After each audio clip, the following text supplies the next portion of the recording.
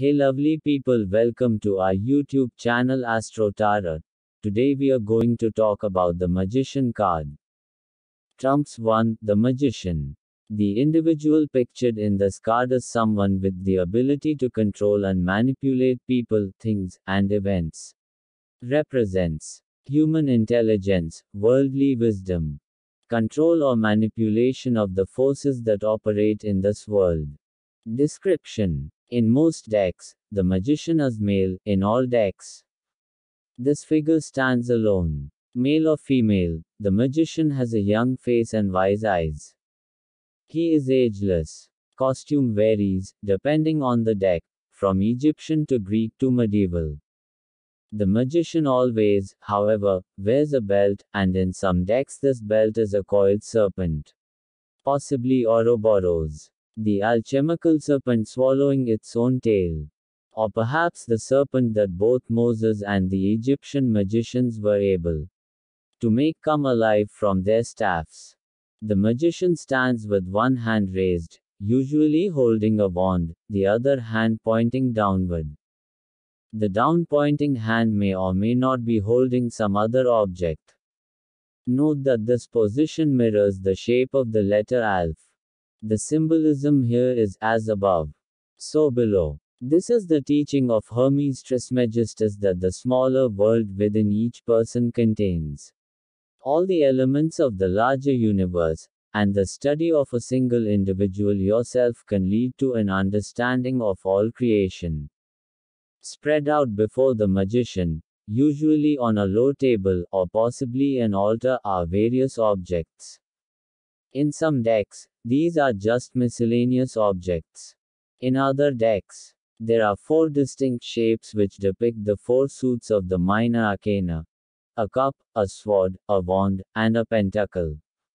Here, note that since the world represented as being under the control of the magician is that of the tarot, it makes sense that the objects be of the minor arcana.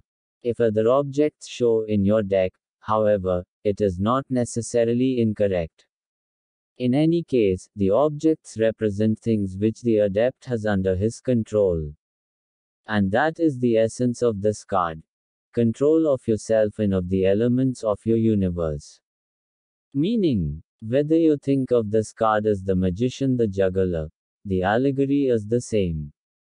Consider that everything in the universe is spread out before God like or the objects on the juggler's table, and these elements of creation are tossed about by God in the same manner that a juggler tosses his objects around.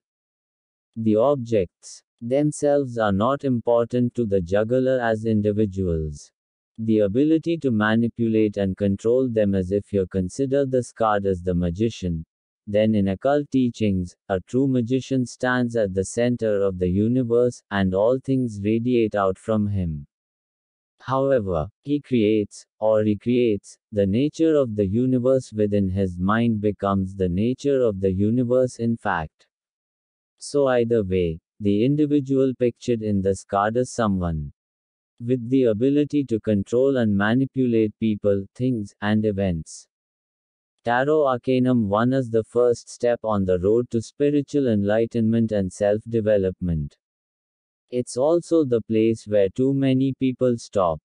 Because the magician, or juggler, does have control of his world, and control of others as well, it's tempting to consider this the goal you're seeking. You begin on your path with will, the decision to grow, the hope of success. In terms of a magician, the question is, do you stay with control of the mundane world, or go on from there to grow spiritually? In terms of the juggler, the question is, how many objects can you keep in the air at the same time, and for how long? In the readings, if the card is upright, which is deemed to be positive, then the prediction is as follows: strength of will, intuition, self-control, self-confidence, autonomy, diplomacy, imagination, creative energy. The positive qualities of humankind: skill, initiative, intelligence, discernment, and comprehension, freedom from control by others. all leading to success and the ability to control your environment. If the card is reversed, AH is deemed to be negative. Cleverness, lack of scruples, trickery, cunning, subtlety. An intriguer, a liar, a charlatan. A rogue, one willing to exploit the weaknesses and trust of others. All resulting from a lack of real self-esteem, and domination by outside forces, sometimes leading to disgrace or mental imbalance. In effect, the magician is one who has the potential to be like a god. If this card represents the querent, then you are one who has the power to control your immediate world. Are you developing this potential or throwing it away on demonstrations of mundane power? The rest of the cards in the reading will tell you. Thank you so much for watching this video. Do like, comment, share and subscribe. Thank you.